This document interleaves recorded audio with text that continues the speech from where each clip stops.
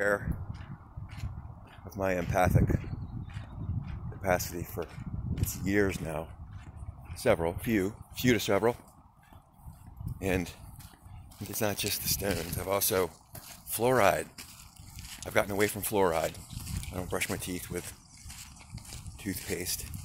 Honestly, I don't have my teeth aren't going to be impressing the shit out of anybody anytime soon, but the point is not the teeth, it's no fluoride. Fluoride is no bueno. I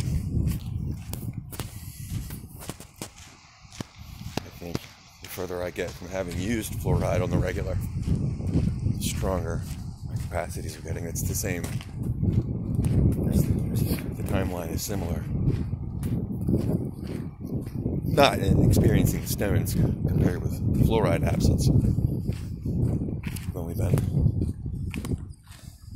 without fluoride now for 3 years. I've had the stones for a long time. Especially the one with the lone wolf. I've had that one for 10 years. I've interacted with that one for a long time. I got that one just after destroying the stone I had for my initial stone. I destroyed it. So that was part of the thing. And now that I know what I do, I had to destroy that stone. I did. Nobody probably has it unless somebody went through the garbage and found it, because I know that I threw it away. And if somebody happened to find it and they said, "Oh, that's neat," then cool, good on them. They found it. But I had that stone. I'd like to still have it. It's almost. I expect to. Of the stones that I've broken all but one. All the breaks have been inadvertent, but that one. I smashed that thing with, I think I smashed it with a piece of steel from a dumbbell. When I was facing some tribulation. Some real tribulation. You know the tribulation when you're facing homelessness. And that would have been my initial. I still hadn't. That was 10 years ago. And at that point, I was still. I had only faced it. I'd always had a couch. There was always something. I always had something to fall back on. But part of the journey, as a warrior, is you have to lose people. And evidently, I had to lose a lot of people. I've had to let go. It's such a Wattsian thing. My experience. It's tremendous.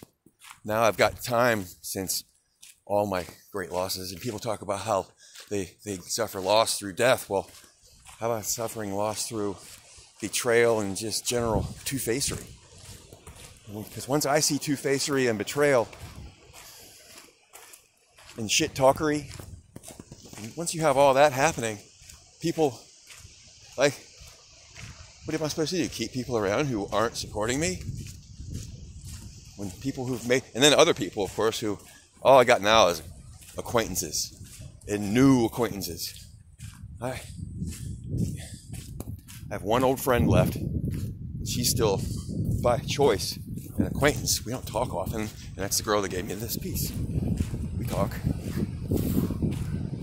very rarely.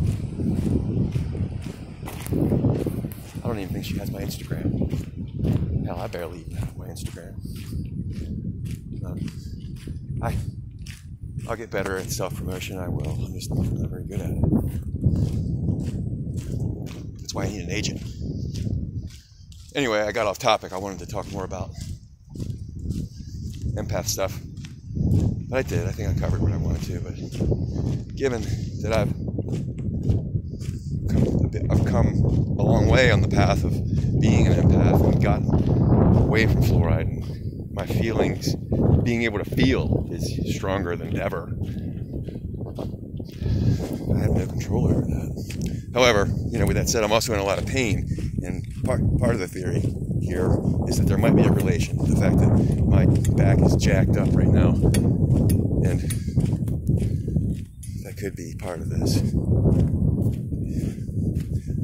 From what I've seen, some of my readings, back pain is quite common among empaths.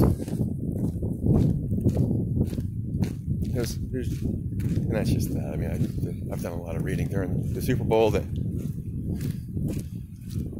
Denver spanked. Who was it? Carolina.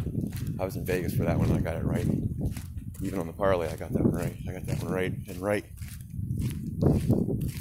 During that Super Bowl, I was reading a long paper on it. That's when I really tuned it. That's what since I've really noticed that Super Bowl that night. Then I went to my job that night to start my work week at the worst job I've ever had in my life. That was Stateside Express in Las Vegas on North Las Vegas Boulevard. I'm not complaining. I was thankful to have it. It got me out of the tribulation then. Really, literally the worst job I've ever had. Imagine being threatened essentially every day at different levels of magnitude, of course. But that was the job. Protect the store, protect your stuff, and earn a little check along the way. Yay. Thank you for that. Anyway, peace and light.